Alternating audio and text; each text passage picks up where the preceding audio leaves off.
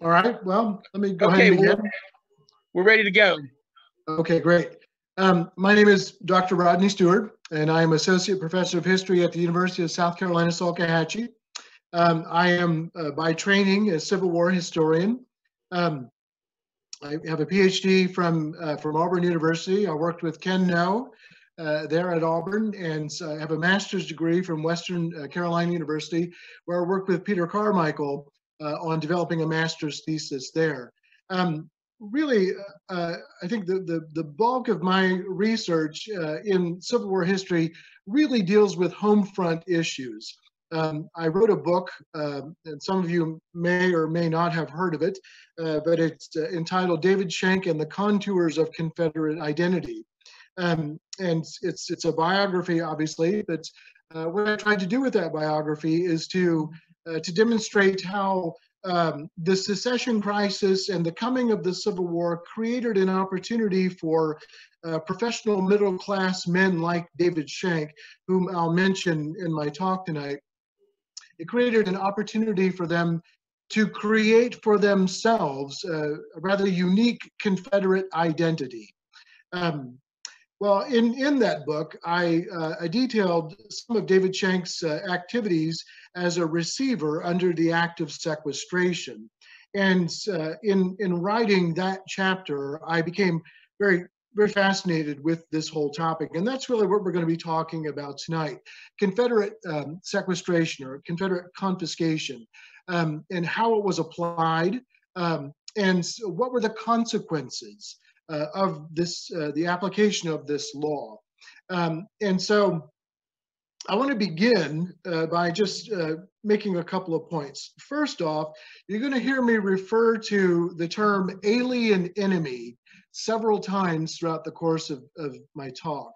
And it's important that you all just kind of tuck away in the back of your minds that the Confederate government defined the term alien enemy as anyone whose domicile was outside of the Confederacy. Okay, so as long as you're living outside of the Confederacy, you were considered an alien enemy. And any property that you owned within the Confederate States was liable for confiscation. Okay, that's going to prove to be problematic, as you'll see in just a moment. In terms of context, my talk tonight really can fit into two categories. First off, and this is conveniently alliterative,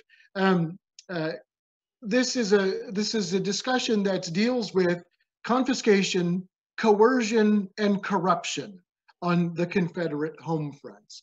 And I think that as I go through my talk, I think you'll begin to see the profound potential for corruption and how that corruption actually played out over the course of the Civil War. In a broader contextual sense, however, this talk and this study really fits into a much broader discussion of Confederate nationalism. I offer this research, and for what it's worth, if I can pause for just one moment, this research comes out of 12 years of research into this topic, and ultimately it's going to be presented in the form of a manuscript, a book manuscript, that will be entitled An Illegal Violence, the Story of Confederate Sequestration.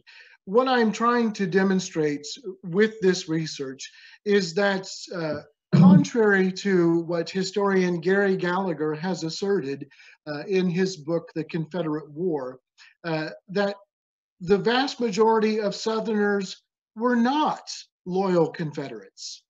What I would argue is that overwhelmingly, what you have in the South with regard to loyalties during the time of the Revolution was virtually exactly the same as at the time of the Civil War.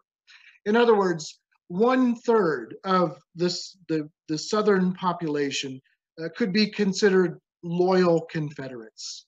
1/3 of the Southern population could be considered Unionists. And the final third of the population were really just people who wanted to keep their heads down and get through this madness and chaos with as little damage as possible. Well, the act of sequestration really has an awful lot to do with coercing loyalty, as I think you'll see in just one moment. So that said, I'm going to go ahead and get started with my presentation. I'm going to read this to you. And my wife told me earlier, you really need to be able to just kind of do this, on the fly, which I would love to be able to do. But the problem with this topic is that it's legal in nature. And the law is technical. The devil is in the details. And therefore, I'm going to have to read it to you slowly so that you catch the details. And I'm going to, in my PowerPoint here, I'm going to try to capture some of those details and some of the significance as I go along. So as I begin here, Confederate sequestration. During the Civil War, shysters and con men abounded on the Southern home fronts. Arguably, the greatest concentration of villainous characters were found within the halls of Confederate justice.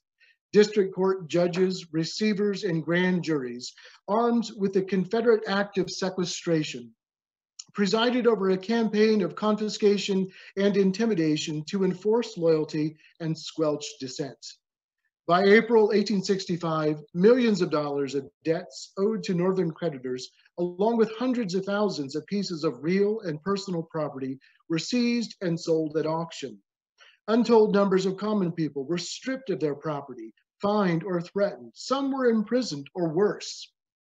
The financial devastation resulting from the sequestration of property and the collection of debts seized from so-called alien enemies of the Confederacy would last for generations. Crippling debt peonage and crushing poverty lasting well into the next century became the legacy of property seizure on the Confederate home front. Officers of the Confederate district courts were the authors of financial ruination for so many ordinary Southern folk. The 1861 Act of Sequestration empowered Southern District Court judges, receivers, and grand juries to engage in acts of legal turpitude perpetrated against their fellow Southerners. Tyranny, greed, and corruption abounded as court officials often enriched themselves with property confiscated from those accused, sometimes falsely, of disloyalty to the Confederate cause. Acting with impunity, district court officials menaced the home front, seizing and selling property at will. The act of sequestration and its lasting impact on the Confederate home front is one of only a handful of Civil War topics that remains understudied.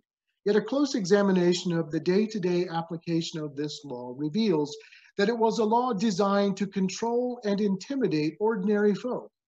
Its nefariousness hidden behind a veil of judicial secrecy and unseen by the public eye.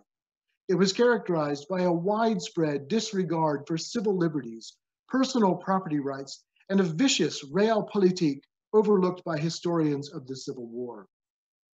Perhaps most significantly, the act of sequestration pulls the curtain back on the depth and strength of home front loyalty, revealing a rapacious court bureaucracy and a Confederate government deeply suspicious of its own people.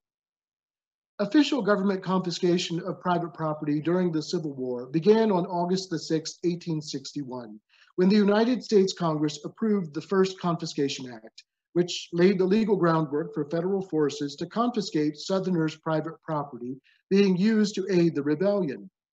Although not directly mentioned in the act itself, it was understood and later confirmed by executive order that property included slaves, or contraband as they would come to be known. With slave property now under direct threat by federal confiscation, the Confederate government in Richmond was compelled to act. A resolution introduced by Louisiana Congressman Duncan Kenner urged the Confederate Congress to consider the expediency of reporting a general confiscation bill. With that, drafting a reciprocal policy of confiscation became the Confederate government's top priority. On August the 30th, 1861, Confederate lawmakers passed the Act of Sequestration in direct response to federal confiscation policy. Its preamble charged that the government and people of the United States have departed from the usages of civilized warfare in confiscating and destroying the property of the Confederate States of all kinds, whether used for military purposes or not. As a result, our only protection against such wrongs is to be found in such measures of retaliation as will ultimately indemnify our own citizens for their losses and restrain the wanton excesses of our enemies. Such provocative language is noticeably absent from the Northern confiscation law, suggesting the value Confederates attached to private property, especially slave property, and their disdain for Northern attempts to violate its sanctity. Ostensibly, the Confederate Congress intended sequestration to strike a blow at Northern financial interests within the Confederacy. It called for duly appointed Confederate officers to locate all and every lands, tenements, hereditaments, goods and chattels, rights and credits within these Confederate states, and every right and interest therein held, owned, possessed, or enjoyed by or for any enemy alien. Such property would be sequestered by the Confederate States of America, and in turn sold, with the proceeds paid into a fund administered by the Confederate Treasury Department. A board of 3 sequestration officials would hear indemnity claims made by loyal Confederates whose personal property had fallen prey to confiscation by the Union. The board would then pass on its recommendation to the Confederate Congress, and after a special hearing, Congress would approve or reject the claims. Those claims approved by the Confederate Congress would then be sent back to the Treasury to issue an indemnity to the claimants. This circuitous route established for indemnity claims ultimately gave Congress the final word on compensation. And after 12 years of researching this topic, I can tell you, I've never found anyone who ever received an indemnity. The wording of the indemnity clause, however, is problematic, for it stated that personal property confiscated by the U.S. government was eligible to be held for full indemnity of any true and loyal citizen or resident of these Confederate states or other person aiding said Confederate states in the prosecution of the present war with the United States. Nowhere did the act define or offer any criteria for identifying true and loyal citizens. The ambiguity established by the Confederate Congress in defining loyal citizens eligible for indemnity created a veil of secrecy behind which the disbursement of compensation would operate. It also signaled that the Southern Congress, wary of the depth and strength of homefront loyalty, was reluctant to offer a definition specifically identifying loyal Confederates. Perhaps Confederate officials wanted to ensure that planters whose slave property was being confiscated by federal armies were the only sort of loyal Confederates that could expect to be compensated for their losses. Southerners bore the brunt of confiscation during the Civil War. Like federal confiscation, which was enforced primarily by military officers as Union armies advanced into Confederate territory, sequestration would also be enforced on the Confederate home front. The difficulty with enforcing the law lay in locating alien-owned debts and property. As a matter of practicality, Confederate legislators dismissed concerns about privacy and the sanctity of attorney-client privilege, and chose to target business, tax, and legal records as useful tools for shedding light on the whereabouts of some of it. The bulk of information regarding the location of liable property and debts, however, came from ordinary citizens. The authors of the Sequestration Act intended to squeeze the home front for information. As historian Brian Dirk has noted, the Sequestration Act required every Southerner to turn informant for the government. The act specifically stated, "It is and shall be the duty of each and every citizen of these Confederate states speedily to give information to the officers charged with execution of this law." Indeed, should anyone prove reluctant to provide the government the information it sought, sequestration officials were granted extraordinarily punitive powers to search out and seize all suspect real estate, property, and debts. Enforcement of the law fell to two arms of the Confederate district courts repurposed specifically to help administer sequestration: receivers and federal grand juries. Receivers were lawyers appointed by district court judges and tasked with overseeing legal procedure, taking custody of sequestered debts and property, and arranging the public sale of sequestered goods. Federal grand juries, consisting of as many as 23 men, were impaneled in every receiver district. They aided receivers by hearing testimony and interrogating those suspected of knowing the whereabouts of liable property, as well as those people whose loyalty to the Confederate cause was, in their view, questionable. Operating like a secret police force, both receivers and grand jurymen randomly interrogated individuals and diligently kept a probing, suspicious eye on citizens in their districts. Attorneys, agents, and former business partners were of keen interest to the Confederate courts. The authors of the sequestration law made it clear that those who in the past represented the interests of one now accused of being an alien enemy were by default guilty by association.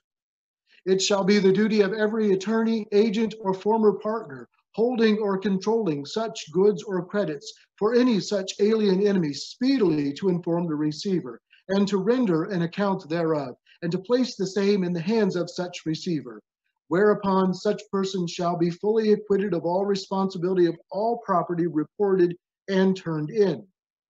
To drive the point home, the authors of sequestration warned that any such person willfully failing to give such information shall be guilty of a high misdemeanor.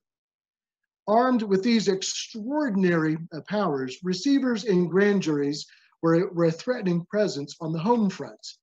Are you not agent for a man named Alexander, an alien enemy who has interest in lands known as the Campbell Survey? Wrote Receiver Archimedes Davis to William Nash of Abingdon, Virginia. Tell all you know in regard to that, or any other lands owned by alien enemies. To ensure success at locating alien assets, the Sequestration Act required and the district courts demanded that all residents be immediately forthcoming in reporting all alien assets in their possession, and inform the government of any such assets possessed by a neighbor. For some, the opportunity to exact revenge on a rival or the prospect of personal gain was a luring temptation to provide receivers and grand juries false information about a neighbor's property.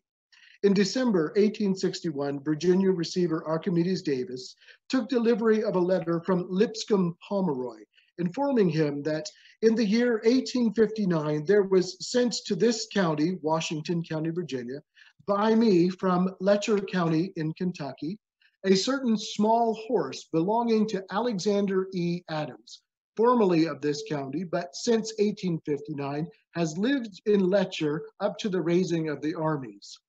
Pomeroy alleged that Adams was disloyal and had joined the Union Army. He further stated that the horse in question was given to Adams' father, William, and that he reckoned the value of the horse to be $150. Pomeroy later falsely informed Davis that Alexander Adams also owned the house his father, William, was living in. Now, to be sure, Adams was serving in the Union Army, but the horse in question belonged to his father, who had since sold it for $175. Unfortunately for William Adams, the court took action against him, seizing the value of the horse and sequestering and auctioning his house. Failure to comply with the district court was dangerous. The act empowered officials to fine and jail individuals refusing to answer questions regarding the whereabouts of alien assets.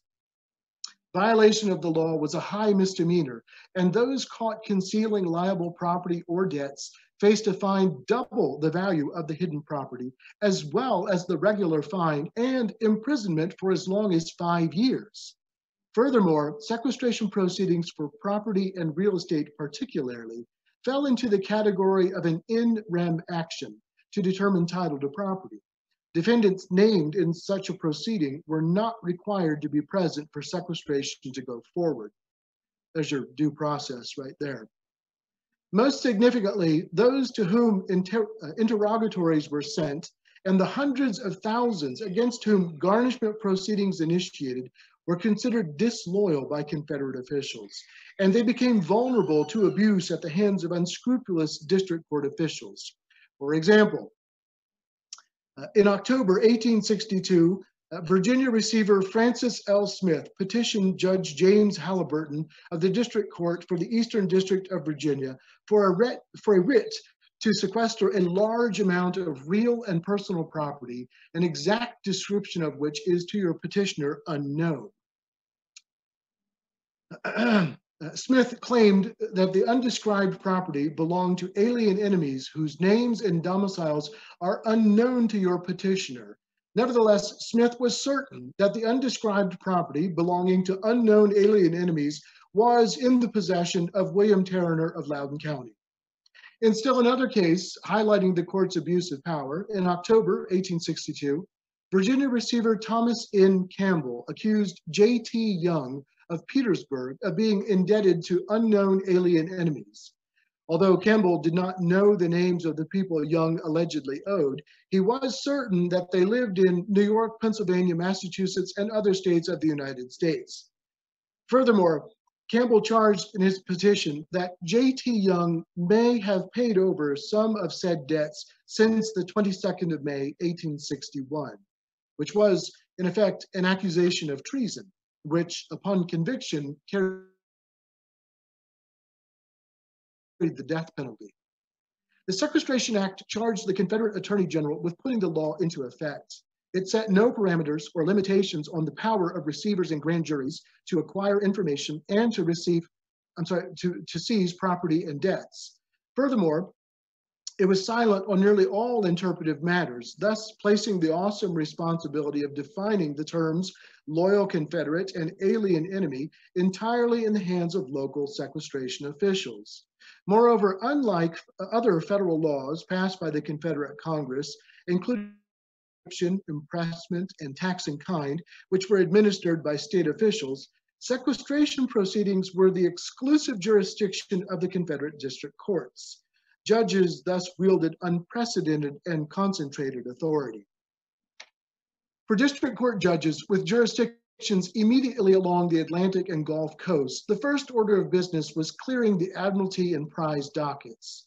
Once that business was settled, judges then turned their full attention to ordering their courts and implementing the sequestration law.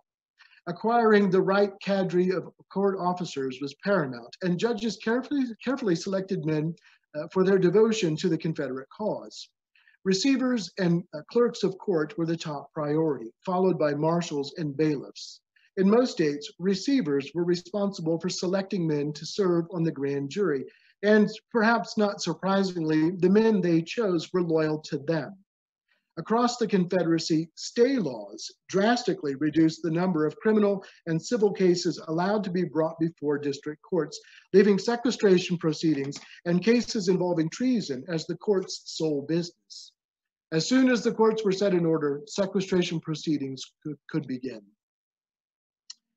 Thomas Bragg, the first Attorney General of the Confederacy, established procedures for the courts by issuing a series of standard legal forms used mainly by receivers and clerks of court to facilitate sequestration proceedings.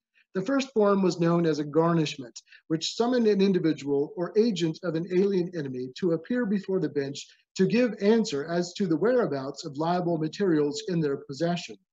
An individual received a garnishment based on information obtained by members of a grand jury through interrogations. The recipient of a garnishment was automatically suspected of Unionist sympathies by virtue of the fact that he had not been forthcoming with information about the confiscable property in his possession. He was also liable to pay a fine or suffer imprisonment as per the stipulations of the sequestration law. Along with the garnishment was sent a bill of interrogatories containing 5 very specific and probing questions defendants were required to answer in writing. Most people receiving the bill of interrogatories found it necessary to hire an attorney to help draft their written response to the court. Such was the case for Mary Barnhart and Adeline White, both of Cabarrus County, North Carolina. Both women were illiterate, elderly, and living alone on land left to them by deceased husbands. They both had sons set to inherit land, but each was said to be living in California. Without bothering to confirm the whereabouts of the two men, Asa Biggs, the judge of North Carolina, declared the sons alien enemies and ordered their respective lands sequestered and sold. Both Mary and Adeline were left destitute and depended upon the goodwill of neighbors and friends for their maintenance. Women alone on the home front were easy targets for court officials, and judges applied the sequestration law with cold indifference to circumstance. Those with no political connections or legal recourse were at the greatest risk of losing property, whether they were associated with alien enemies or not. The case of Catherine Young of Abingdon, Virginia, is a prime example of the risks to which women on the home front were exposed as a result of the Confederate government's policy of sequestration. Young was the youngest of 3 children. Her father seems to have died when Catherine was just a small girl, so she grew up in the care of her mother, Mary. In an affidavit to Confederate Judge John Brockenborough of the Western District of Virginia, Catherine's uncle, Jacob Lynch, described her as being of weak and imbecile mind. Catherine's mother died in 1857, but upon her deathbed requested that her daughter be encouraged to move to Iowa to live with her older sister, Eliza Ann. In his affidavit, Jacob Lynch explained that Catherine was induced by her friends to dispose of some property which she had acquired from her brother Joseph Young, who was deceased. A neighbor, William M. Grimm, purchased the property, which was all Catherine owned or possessed, in 1859 for $1,400.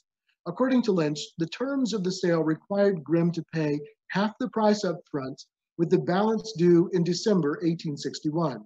The proceeds of the sale were intended for Catherine's future maintenance, but receiver Archimedes Davis seized upon the debt Grimm owed Catherine, and Judge Brockenborough, in spite of the unusual circumstances of the case, ordered it sequestered and paid into the sequestration fund.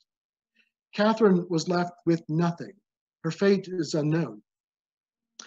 The cases of Mary Barnhart, Adeline White, and Catherine Young demonstrate the Confederate court's willingness to exploit the vulnerable. In each case, the courts were technically conforming to the letter of the law, but they were also sending a clear and threatening message to others on the home front that real power was in the hands of the judicial bureaucracy. The Confederate district courts were single-minded in their quest to deprive anyone of all they possessed, especially if their circumstances appeared questionable or out of the ordinary. In 1863, Margaret Wallach of Culpeper, Virginia, was living at her childhood home, but her father, William Wallach, had been jailed in Washington, D.C. since the war began. Receiver Francis Smith petitioned Judge Halliburton to sequester the imprisoned Wallach's real and personal estate because his domicile was outside of the Confederate States. Halliburton agreed and ordered Margaret Wallach evicted from the property. Soon after, William Wallach's entire estate was sold at auction. Women weren't the only people turned out of house and home by the Confederate courts. Before the war, Peter Kemper was an employee of the Wyckoff Gold Mining Company in Fauquier County, Virginia. The company was incorporated in the state of New York sometime in the 1850s. Kemper and his young family lived on the company's 800-acre property until 1862, when Judge Halliburton declared the Wyckoff Company an alien enemy and ordered the sheriff to evict the Kemper family. Like so many others ensnared in the sequestration frenzy, Peter Kemper was considered disloyal, arrested, and jailed for nearly a year because he had not been forthcoming with court officials about the gold mine's ownership. Even supporters of the Confederate cause weren't safe from the masters of sequestration. William Johnson of Scott County, Virginia, inherited 500 acres of land from his parents upon their deaths many years before, and he and his younger brother, Walter, lived there up to the outbreak of the war. William, who was a staunch supporter of the Confederate cause, was on a business trip to Indiana when the war began. Unable to return directly to his home in Virginia, William traveled to Confederate-controlled territory in Missouri, and from there sought to return to Virginia. In March 1862, acting on false information provided by the local grand jury that William Johnson was an alien enemy, Archimedes Davis filed a petition for garnishment of property in Judge Brockenborough's court. Walter Johnson appeared before the judge several times to argue that he and his brother William were loyal Confederates, and that William was in fact in Confederate-controlled territory in Missouri, trying to return to Virginia. Walter provided the court with several sworn statements from friends attesting to his and William's loyalty to the Confederacy. Brockenborough, however, remained unconvinced and ordered Johnson's 500 acres of land sequestered and sold at auction. William Johnson was branded an alien enemy simply by virtue of the fact that he was not in Virginia at the proper time. Until the war's end, Archimedes Davis and the grand jury harassed Walter Johnson with garnishments for alleged debts to alien enemies. In a similar case, J.B. Allen, a Wilmington, North Carolina merchant who owned several storefronts in town, was accused by a neighbor, William Gordon, of being disloyal. In Gordon's petition to receiver Dubrutz Cutler, he alleged that Allen, a native of New Hampshire, had gone over to the enemy. Cutler seized Allen's storefronts and successfully petitioned Judge Asa Biggs to declare Allen an alien enemy. Allen's property went up for auction within days of Judge Biggs' decision, and accuser William Gordon purchased it at a rock-bottom price. About a month after the sale of his property, J.B. Allen returned home to Wilmington from behind enemy lines, where he had been trapped for several weeks, unable to return. Authorities promptly arrested him and hastily handed him over to military authorities to be punished for disloyalty. Slave property was particularly valuable, and court officials were eager to seize as much as possible. In Rockbridge County, Virginia, receiver Joseph Steele seized and sold the property of Cyrus McCormick, inventor of the famed mechanical reaper, who, after a violent confrontation with a grand jury member in his district, fled to Illinois for safety in October 1862. Among McCormick's property was an enslaved woman named Emily and her infant child, both of whom Steele exposed to sale at public auction on the 5th day of January, 1863 in the town of Lexington. The highest bidder purchased them for $2,500. Slaves commanded high prices in the market even late into the war, and that fact fostered corruption among some court officials. One particular incident sheds light on the value of enslaved property and the risks court officers were willing to take to seize it. In the case of Confederate States versus Fenton and Fern, receiver Francis Smith filed a petition of garnishment for slave property against two attorneys who, in January 1863, were executors of the estate of Eden Carter of Albemarle County, Virginia. In his petition, Smith stated that the slaves in the defendant's possession were slated to become, by the terms of Carter's will, the property of Thomas Kent and Francis Carter, both longtime residents of Ohio. Smith named all 11 slaves in question and provided ages for most of them.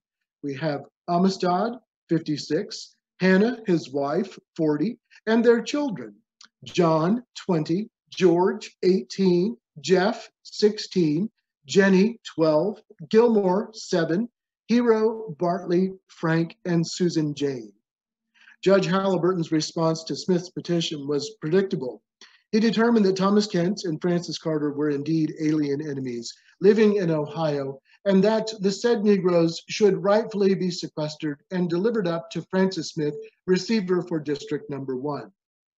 On November the 18th, 1863, Smith reported to Halliburton on the dispensation of most of the slaves. After giving notice by advertisement in the Richmond Dispatch of the time, place, and terms of sale, the receiver had Amistad, Hannah, and their children, Hero, Bartley, Frank, Gilmore, Susan Jane, and George, sold at public auction for a total of $16,555. 3 other bondspeople from Smith's original petition, John, Jeff, and Jenny, all among the most valuable of the lots, were not part of the transaction. The court record is silent about their fates, leaving one to wonder if Halliburton and Smith somehow profited by clandestinely selling them. Sworn statements found in the case file indicate a profound irony lurking behind this incident of sequestration. Thomas Kent and Francis Carter, who were to inherit Amistad, Hannah, and their children from Eden Carter, but who were declared alien enemies because they were residents of Ohio, were in fact residing in Albemarle County, Virginia, as late as November 1862. Both men were known critics of the district court and its officers presiding over sequestration, and had drawn the ire of the local grand jury.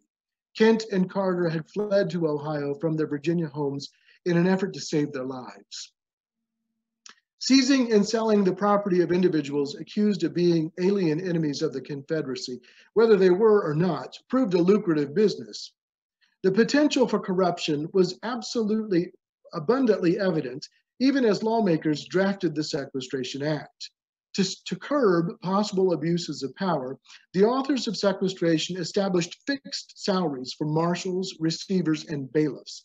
But judges' salaries were set at an amount equal to those of their respective state Supreme Court justices, which varied widely among the states. Envy among some district judges toward their counterparts elsewhere in the Confederacy was palpable. As one historian observed, it's not hard to imagine the dissatisfaction which was produced among the district judges by these unequal results. For example, the judge in North Carolina, Asa Biggs, found his salary was only $2,500, whereas to the north of him, judges in Virginia got $3,000, and to the south of him, the judge of South Carolina received $3,500. Yet the North Carolina judge had 3 divisions to preside over, and his neighbors had only 2 divisions each. Perhaps then it's not surprising that the North Carolina District Court saw some of the most egregious examples of corruption among court officials. David Shank, receiver for the Western Piedmont District, is a prime example. At the outset of the war, Shank was a struggling middle-class lawyer from Lincolnton, North Carolina. Judge Asa Biggs appointed him receiver of the district in June 1862 as a political favor. Both Shank and Biggs were founding members of the Southern Rights Party, North Carolina's only pro-secession political party. By September, Shank recorded in his diary that he had sold $20,000 worth of confiscated real estate in his district. In the weeks that followed, Shank went on a spending spree, purchasing an 18-year-old male slave named Charles for $1,225, a new lot in town, and an additional 3 acres of land on the outskirts of town. He was also purchasing materials to build a new house. What was the source of this newfound wealth? The receiver's ledger for the sequestration fund from the Confederate Treasury offers a clue. According to the ledger, which recorded all funds remitted to the Treasury by each receiver every quarter, David Shank's district remitted only $3,610.24 in the year 1862. It also shows that Shank was paid $319.58 to cover the cost of expenses incurred while executing the duties of his office. There is no evidence, in other words, that the full $20,000 worth of confiscated real estate sold at auction in September was ever deposited in the sequestration fund in Richmond. In South Carolina, corruption among court officials was even more blatant.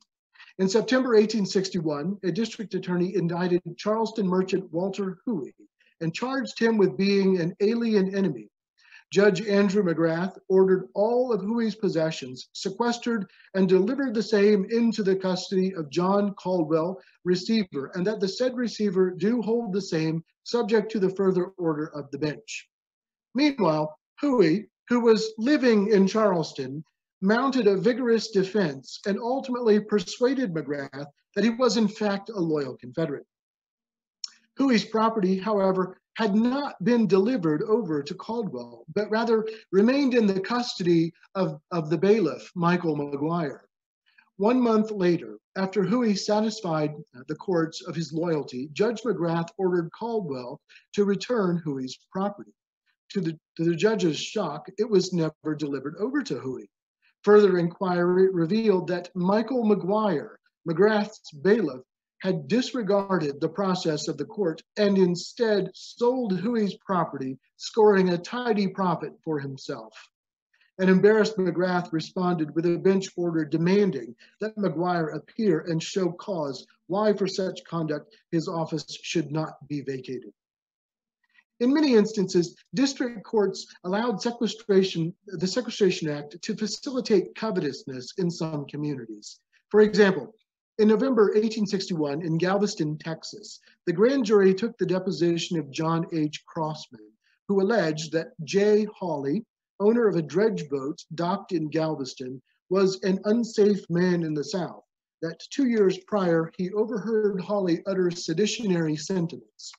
He also informed the grand jury that Hawley owned land on the San Antonio River. On Crossman's testimony alone, Hawley was arrested, declared an alien enemy, and imprisoned. His dredge boats and his land on the San Antonio River were sequestered and sold. Moreover, as was true of so many others victimized by the corruption associated with the sequestration law, all of Hawley's property ended up in the hands of his accuser, John Crossman. The Confederate District Court for the Eastern District of Texas was unusually active in seizing land and property. William Pitt Ballinger, the receiver for the district, personally orchestrated the sequestration and sale of hundreds of properties and took custody of over hundreds more. Perhaps it's no coincidence that after the war, Ballinger went into the real estate business. When the sequestration law went into effect in August 1861, it was made retroactive to May 22nd. As might be expected, the first year that the Sequestration Act was enforced, large numbers of garnishments for real estate, property, and debts were recorded. By 1863, however, the number of garnishments for real estate and property began to decrease, while at the same time, the number of garnishments for debts began to increase sharply. Indeed, the district court records for the Cape Fear District of North Carolina for the 1863 November term record no garnishments for property at all, only petitions for debts. By 1865, nearly 85% of all sequestration proceedings were for debts owed to alien enemies. This fact raises an important question. How were Southerners increasingly becoming indebted to alien enemies? How would it be possible for common folks on the home front to get around the insurmountable barriers of battlefields, armies, and the war in general, to either borrow money or purchase goods from sellers outside of the Confederate States? But the answer is simple. They couldn't. How then is the increase in garnishments for debts explained? The court records offer a clue. The districts that saw the sharpest increase in garnishments for debts as the war progressed were southern and southeastern Virginia, the Piedmont and Mountain districts of North Carolina, northern Alabama, East Tennessee, West Texas, and the German district near San Antonio. In each of these districts, a strong Unionist sentiment dominated before the war. Additionally, most of these districts sheltered large numbers of deserters. Many were epicenters for anti-war protests or peace movements. Using the powers granted by the Act of Sequestration, the Confederate courts sought to punish residents of these districts by depriving many of their land and property and by extorting money from many others. It is deceiving to say, as the authors of the Act of Sequestration did, that the law dealt a blow to Northern financial interests in the Confederate States. In fact, the law was unnecessary, as the war itself delivered the greatest blow to Northern economic concerns in the South. Southerners were not paying debts owed to Northern creditors. That was treasonous and fraught with all manner of risks. The Act of Sequestration was meant to compensate loyal Confederates for losses resulting from Union confiscation, using proceeds from the sale of property or the collection of debts owed to Northerners. But in reality, this rarely, if ever, is how the law functioned. The great irony of the act of sequestration is that a law designed to punish alien enemies and northern creditors, in the end, punished only common folk on the southern home fronts. Thank you.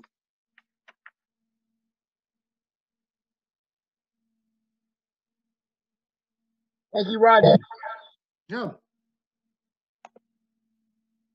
Anybody have any questions for Rodney?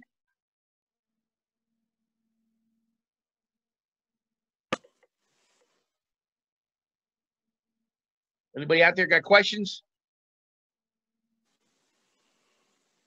Well, I guess not. Gotta give people a minute to unmute, maybe. Yes. You have a question, make sure you unmute yourself to ask it.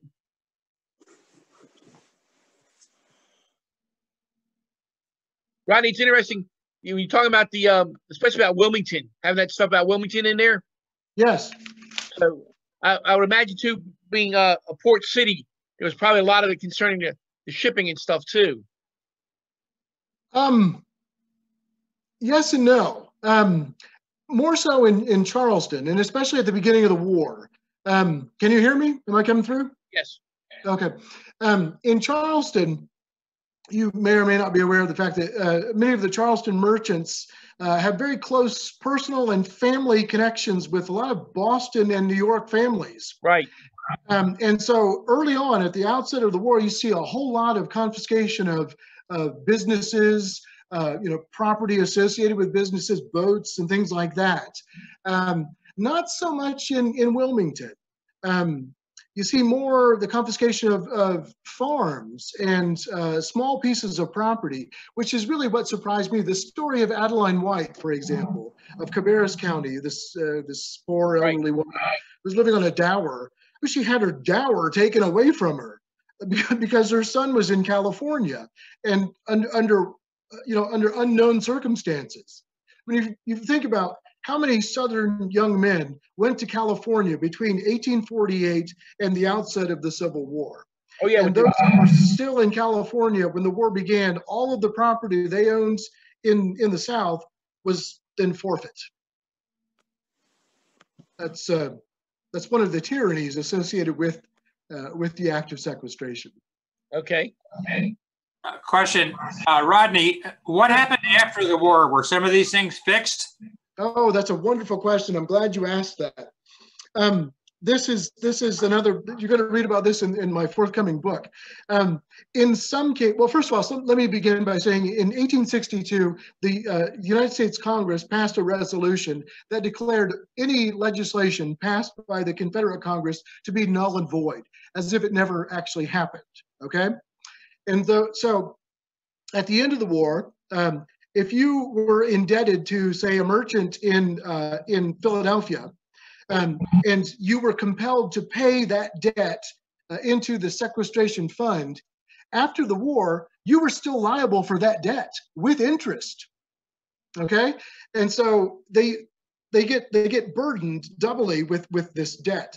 There are many people after the war who want their property back.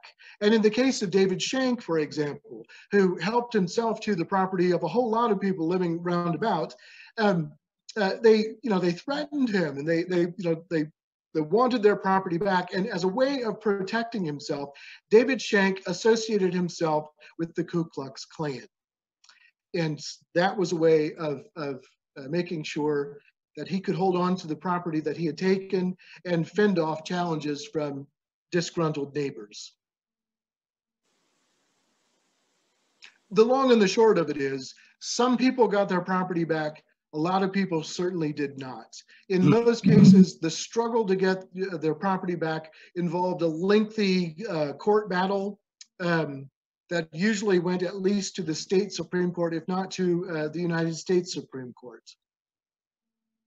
Okay. Have you looked into the Northern Confiscation Act, and was that as corruptly applied as well? That's a really good question.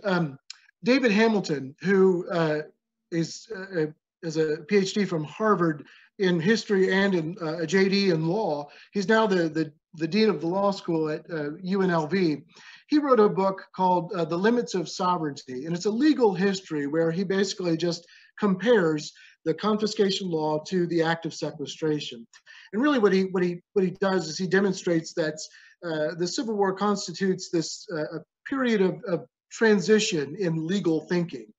The bottom line is, what he concludes is that the Confederacy exercised the act of sequestration, which really has its roots going back to the American Revolution, right?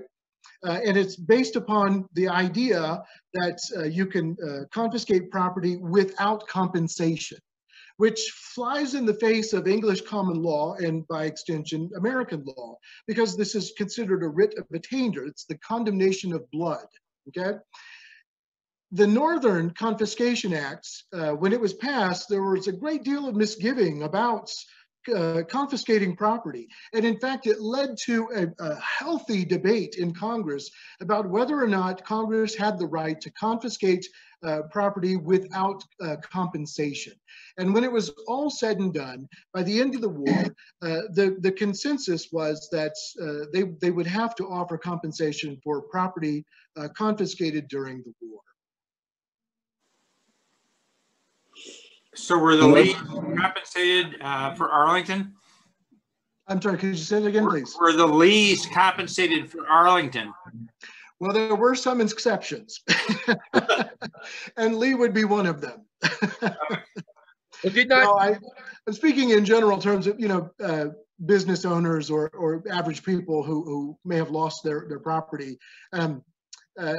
As Daniel Hamilton concludes, you have the Federal Confiscation Act, which really gave you know, federal armies sweeping powers to confiscate anything and everything they wanted, and they were somewhat restrained, relatively speaking, in exercising that power, whereas Confederate courts were not.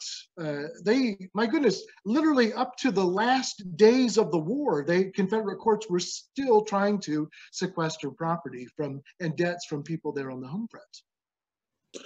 Are the U.S. confiscation laws still on the books? Are they still on the books? Yeah. That I don't know. I don't believe they are. I think they've been inactivated, but I wouldn't know for certain. Rodney, was it? Get closer. Would you know if the slave owners in Delaware and Maryland were compensated for their slaves when they lost them after the war? They were not. They were not. With the passage of, well, first of all, with the passage of the Emancipation Declaration, they were not. So they were exempt from any compensation. I drew your face up there. Your face. Rodney, I was going to say, wasn't one of Lee's sons compensated down the road after Lee's death for Arlington? The Lee family did receive money from the U.S. government for it. I honestly, I can't speak with any authority on that. I don't know for certain. When I say that there are exceptions, I think Lee is probably the the best exception, the best example of that. There were some people that simply were not going to be compensated for their losses. But in general, as I say, the average person, the business owner or farmer, or you know, the person on the home front, it could be. Okay. Thank you, sir. Anybody have any other questions? Oh, I was going to ask another question. Sorry. Hey, Martha. You're saying for the average person, were the wealthy relatively left alone despite their political leanings, and was this a middle class problem, or did this apply to everyone? Well, okay. First off, what you'll read about in my forthcoming book is that sequestration was applied with a great deal of discrimination. Wealthy planters were not the ones who fell prey to sequestration. In general, the type of people that fell prey to sequestration were small business owners, women, widows like Adeline White's. They were basically people who were vulnerable. but also people who were known to be lukewarm about the Confederate cause. And so in that sense, this was kind of used as a loyalty test. People were sort of beaten over the head with sequestration, and if they didn't meet up to the standard of the local grand jury, then they lost their property. And in many cases, they were arrested and imprisoned, and in some cases actually executed. Who made up the grand juries? The grand juries were, as I mentioned in my talk, they were organized by receivers. And what receivers did was they went to the local Democratic club, the local Democratic Party club, and they got a list of pro-secessionists, and those men became members of the grand jury. And in North Carolina, that is particularly bizarre.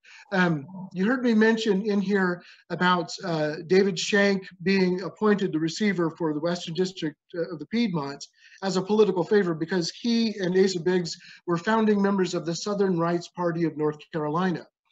The Southern Rights Party of North Carolina, which is, to my shock, I think is probably one of the most understudied facets of secession in North Carolina. That is the only pro-secession political party in North Carolina. In other words, all of your fire eaters in North Carolina, all of your pro-secession men who were all members of the Democratic Party, they bolted the Democratic Party and they formed this new political party, the Southern Rights Party. And it is assumed by historians that as the war unfolded, that they remained loyal Democrats. They were anything but loyal Democrats. They, in fact, even have, as part of their founding charter, the goal of dismantling the Democratic Party, driving them out of politics altogether. And so that's why it's kind of odd in North Carolina that receivers like David Shank would go to the local Democratic club to get lists of, unless they were known supporters of secession. Rodney, were there any soldiers off at the front who had their property confiscated? Oh, yes. Yes, there were. And in fact, in North Carolina, we have such a large number of deserters. And when they come back to the home fronts, many of them deserted because their families had lost their property. And they came back to get it back. And again, as I mentioned, people like David Shank, first, as the war is still underway, they use the powers at their disposal, the local marshal, and then the home guards. And then when the war is over, they kind of hide behind the Ku Klux Klan to protect themselves and to hold on to property that they've seized. And so it's ugly. It's really ugly. So how many families are there in North Carolina today who can trace their wealth back to that? Well, that's a really good question. Fitzhugh Brundage at UNC Chapel Hill asked the very same question. He asked if, he wondered how many New South fortunes had their origin in corruption like this. It's a thought-provoking question. That it is. Okay, anyone else have a question for Rodney? Swim, Ed? I'm sorry? You look like you're getting ready to go for a swim. Oh, no, I'm just sitting here.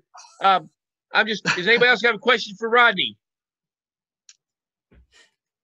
What's the title of your book and when is it going to be released? The title Shameless of the book, plug opportunity. Thank you for that. The title of the book is an Illegal Violence, the Story of Confederate Sequestration. It's going to be published with LSU Press, hopefully, maybe by fall of 2021. It's putting the final touches on it.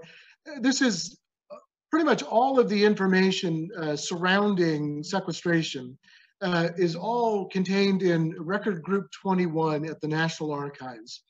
And it's an enormous body of records. And what's really stood out to me over the years is that we have had that body of information accessible to us since 1865. And it's always kind of struck me as odd that few, if any, historians have asked questions about it. You know, I always operate off of the assumption if you follow the money, you're going to find, sooner or later, you're going to find the truth. When you follow the money associated with sequestration, and the truth that you find is, boy, the Confederate home front was messy and ugly. And it wasn't monolithic. It was very divided. And in fact, I think that what we've discussed tonight kind of sheds a little bit of light on some of the violence on the home front after the Civil War, some of the disruption and the chaos, the social upheaval, and then of course the lasting poverty that pervades the South and persists really well up until the 1930s as a result of the Civil War. Well, much of that poverty is owed to this kind of transfer of wealth, if you will, during the war itself. Were there any judges who were assassinated after the war? Well, there were plenty of judges who were threatened. Asa Biggs would ultimately, after the war, he put out his shingle in Tarboro and practiced law briefly, and then moved to Norfolk, Virginia, where he died shortly thereafter. Every judge that whose activities with sequestration really stood out as questionable or even criminal, and not all of them did, all right? Every single one of them, literally every single one of them, wrote an autobiography trying to explain themselves. One judge, Judge Brockenborough, of the Western District of Virginia, well, he became the founder of Washington Lee Law School. Huh. And I have a friend of mine who's a student there right now, and I was telling him a little bit about Judge Brockenborough, and he said, kind of with a wry smile, he said, "We don't talk much about him there anymore." Yeah, not all of the judges, not all Confederate judges are involved with criminal activity. But as I mentioned, those that really stand out, every last one of them wrote an autobiography trying to explain themselves, including Asa Biggs. And that really, to me, that spoke volumes. Hey, Rod, Bill? hi. Hey, there he is. Hey there. Bill Jane. Hey, Bill. I just got on. I'm Oh, sorry. no. The internet was out in our whole neighborhood, and they just came on just now. So here I am. Sorry I missed you. Well, better late than never. Well, we did record it, right, Ed? And Yes, we're going to try to get that up on our We're still recording it webpage right now too, so. Okay, great. I suppose this is not the kind of topic that you guys normally discuss in your meetings. Well, we have had a couple of, the home front stories. Jan Kroon wrote a book called The War Outside My Window, about a very, very bright, precocious teenager with a debilitating disease, and couldn't really get around. And the title is The War Outside My Window. So he was in Macon, Georgia, and saw the war go by and commented on all the newspaper articles and so on. And then we had Bert Dunkerley, the park ranger at Richmond National Battlefield Park, talk about the bread riots. Right. Yeah, you mentioned that earlier today. Yes. Yeah. Wow. as an aside, I mentioned to you guys David Shank, and in fact, I wrote a book about David Shank, a biography of him. It might be interesting to you to know that David Shank's brother-in-law was Stephen Dodson Ramseur. Right. Okay. Yeah, and so that was another thing that made his story rather compelling to me, is that, you know, while he has this hero brother-in-law who's killed there at Cedar Creek, he can remain home during the war taking people's property. It's a certain kind of person that fits, I guess that fits into that role. I think Stephen Barry put it best when he said that in this story of sequestration, you have the story of men making money, making war. Yeah.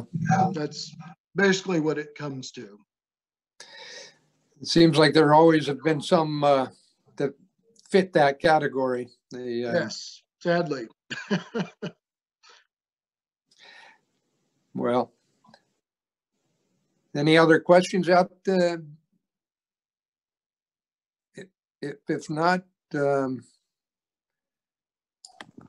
well, thank you very much. Are we going to be able to rebroadcast this? I was like you. I was out without internet tonight. Tim, good to see you. No, we recorded it, but Okay. If we can figure out, and I think Richard, our webmaster, may help us. We might be able to get it on YouTube and then link through our. I'm website. sorry I missed it. It sounded very exciting. Well, I think it is. it was quite interesting. It was. My great grandfather married a rich widow. That's how he got his. When I read about his being brother-in-law to Ramseur, I noticed they were really pretty close to the same age too. Yeah. Somehow I always thought Schenck was older, but no, they were. In fact, if I'm not mistaken, they were the same age. And it's funny, David Schenk's great grandson, I interviewed him when I was writing the book, and he explained to me that his great grandfather enjoyed poor health. Yeah, good point. That was his excuse for staying on the home front. That was a good time to enjoy poor health. Yes, I'll say.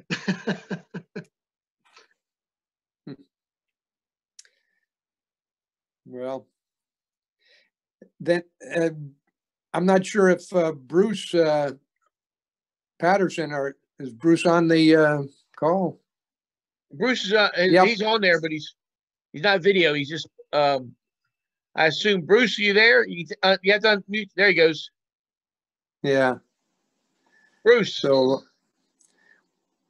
well, we'll be in touch, Rod. And if nobody else has any more questions, and short of me asking you to do the whole presentation over again, just for me and Tim, that we'll say thank you very much. And okay.